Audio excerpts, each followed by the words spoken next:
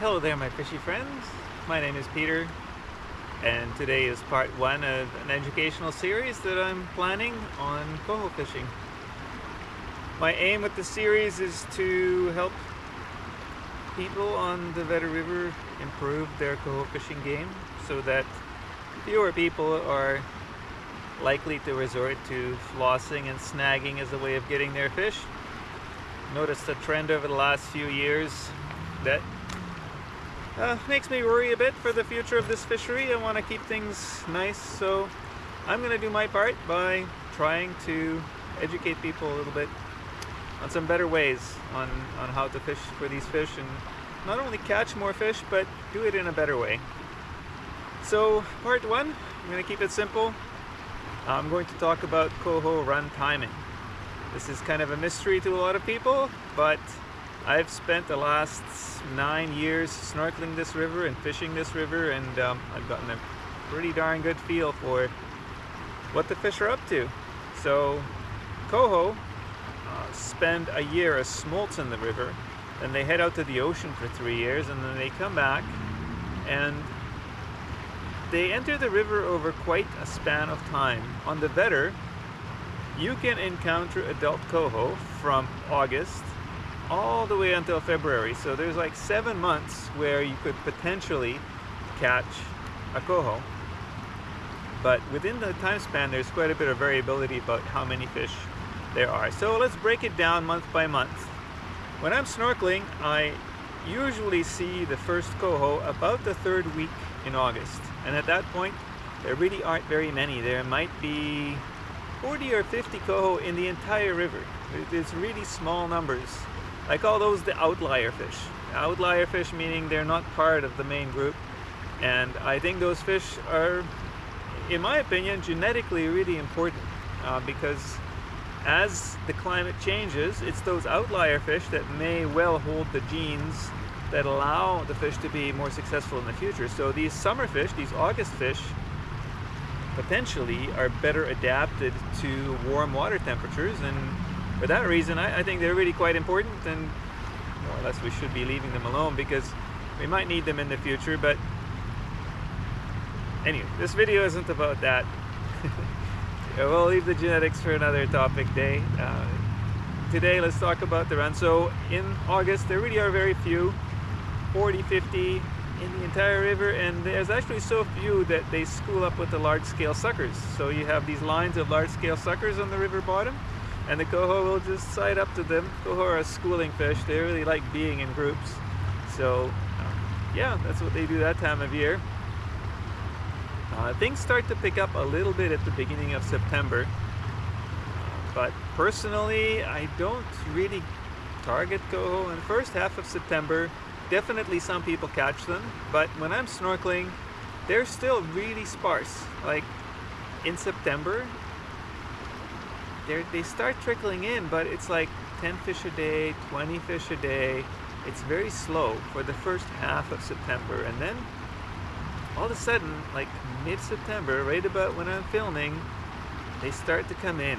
They're little waves, little schools of 20, 30, 50 will show up and travel up the river, and some days you get into them and it can really be quite special. You can get some really beautiful big coho in the first half of September, but you have to get lucky. It's more than just skill to get a coho. I think you need some luck in the first half of September. Second half of September, the numbers start to pick up. At that point we're getting like 100, maybe even 200 new fish entering the river every day, and also they start to add up, right? These fish, they spend 1 to 2 months in the river, just slowly as their bodies change and mature into spawning mode.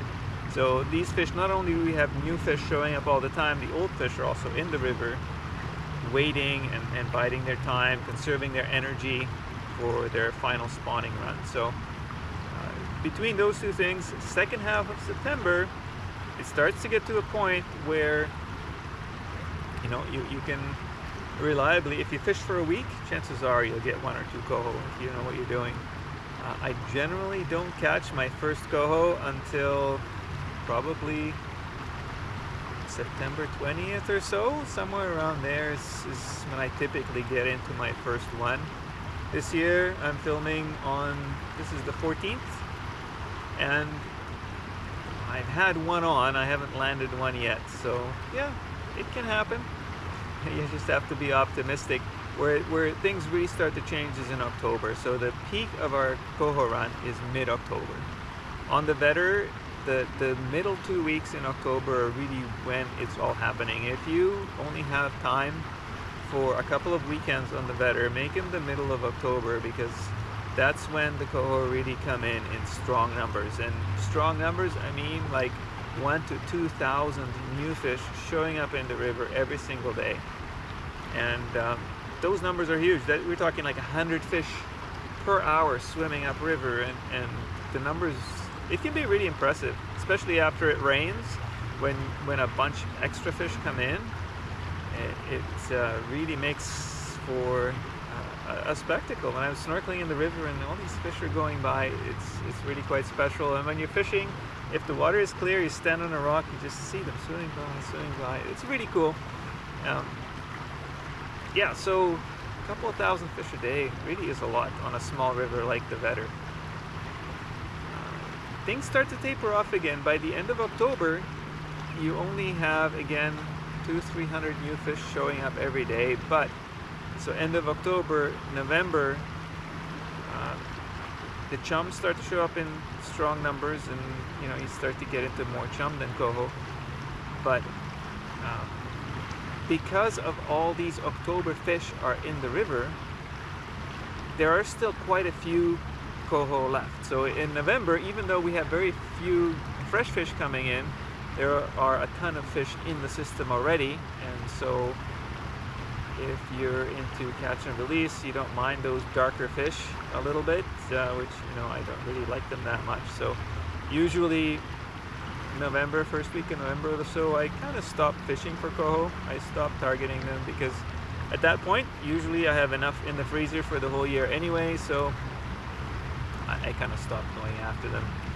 I personally, I'm not a catch and release fisherman. I'm more of a harvest my food kind of fisherman. So anyway, that's not what this video is about. I tend to digress, if you've noticed.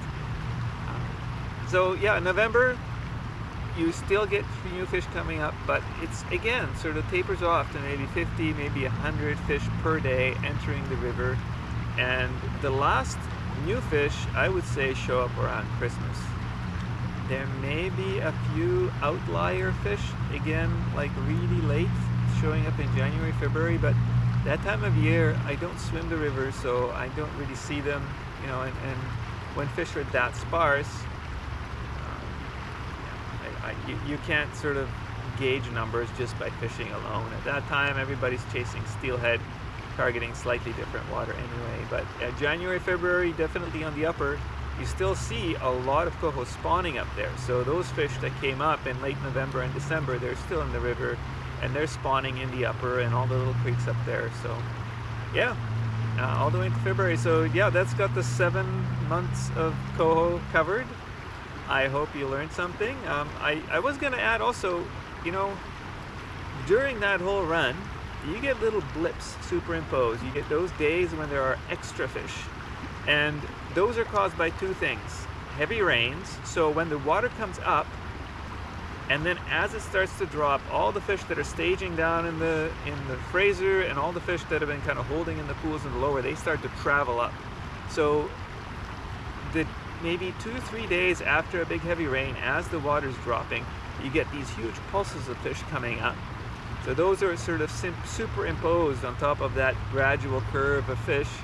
And the other thing that does it are large tides. So we have large tides on the new moon and on the full moon, and the ocean fish are using those large tides to travel up the Fraser River and all the way into the Vedder. So you get those 2 things together. So, you know, sometimes the stars align and you get a bit of a rain, and you get a full moon and the big tides, and it's mid to late October, and you can get some pretty amazing days on the Vedder where, you know, you limit out in an hour and it's crazy and everybody's catching fish.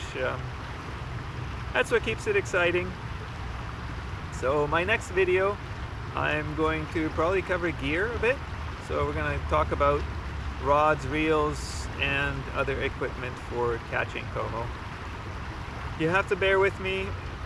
In fishing season, it's really hard for me to take the time out to do videos and edit them and all that. So the videos will be basic and simple and quick so that I still have time to fish. Thanks for watching. See you next time.